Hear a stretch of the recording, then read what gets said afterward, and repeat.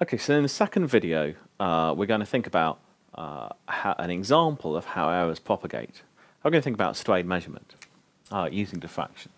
So in diffraction, we have some incident radiation, which is bouncing off the planes of our crystal. And if the outgoing beams constructively interfere, that is, if that extra path is a whole number of wavelengths, then we'll get a spot on our diffraction detector over here.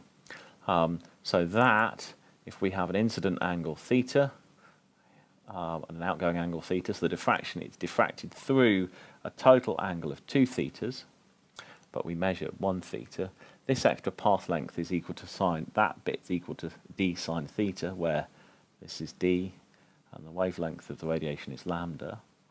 So we've got 2 of those extra path lengths and sine theta, and that's called Bragg's law.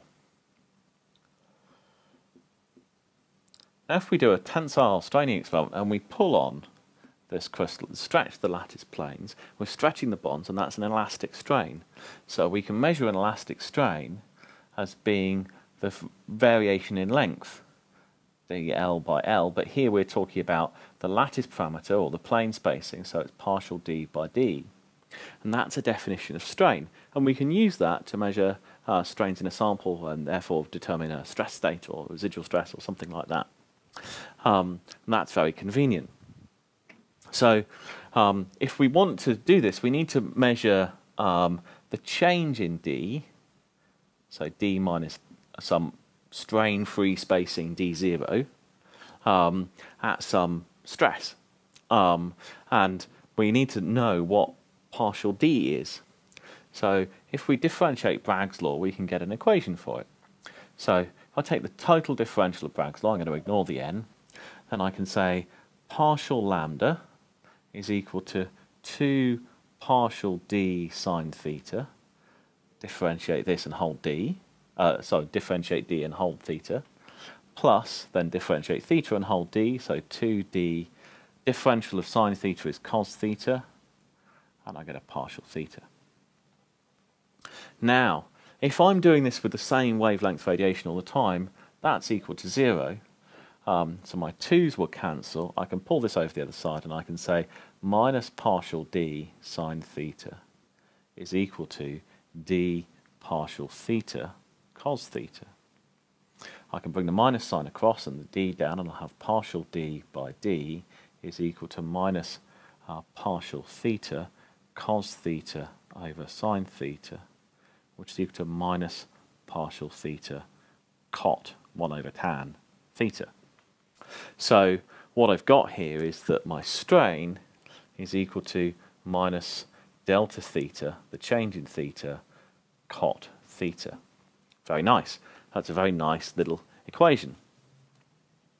Now, let's rub that off.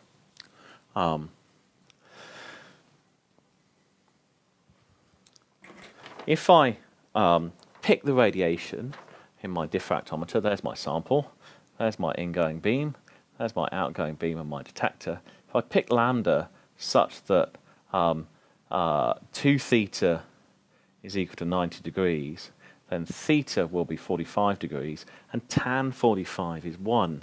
So that will disappear, and if theta is equal to 45 degrees, the strain will just be equal to minus delta theta. Very nice indeed. And therefore it's a very simple equation. So we can say that the strain is equal to theta naught minus theta. It would be theta minus theta naught, but there's the minus sign, so it's theta naught minus theta. So the uncertainty in the strain is then just given by, from our propagation of errors equation in the last lecture, the square root of the uncertainty in theta, our strained measurement squared, plus the uncertainty in theta naught squared. So what that emphasises is that we should expend as much experimental effort on measuring theta naught as in measuring all of the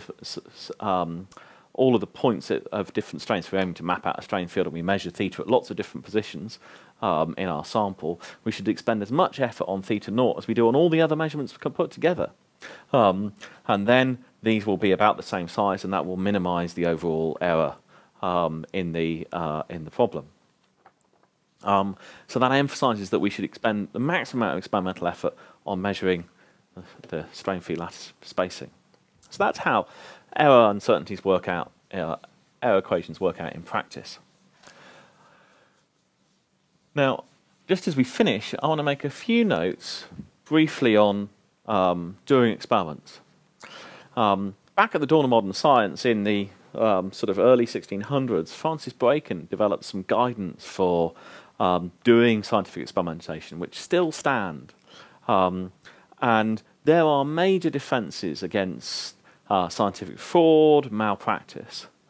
And his argument was that we should keep logbooks where we write every measurement down as we make it and precisely the measurement that we read. So, for instance, we should have a single clear running record, a single clear running record of our experiment, of the experiment. That is, it's timed and dated. It's sequential. And when we're writing down numbers, we should record the actual number. So I'm reading my watch here, and it says it's 6:34 and 25 seconds. So that's 18:34:25. If I'm reading numbers off of a machine that measures strain, but it measures it in millivolts, say, not in percents, and I have to do a conversion afterwards, I'd write down the measurement in millivolts in my table, measurement 0.2, 3, 4, write down all the numbers, and then I would leave a space to do the conversion afterwards. I wouldn't do it in my head, because if I got it wrong, I can always go back to these numbers and do it right. But if I do the conversion in my head as I'm going in the experiment and get it wrong, I can never go back. So you write down the actual number that you read off the machine, and that's very important. And it's tempting to take notes loose on pieces of paper and then copy them into a neat notebook later. And that's really bad practice. You shouldn't do it. And there's three reasons. One is, it's a massive waste of effort just to make a reasonably neat job of it in the first place. The second one is that it can introduce mistakes. And the third one is, this is your contemporaneous note of what you did.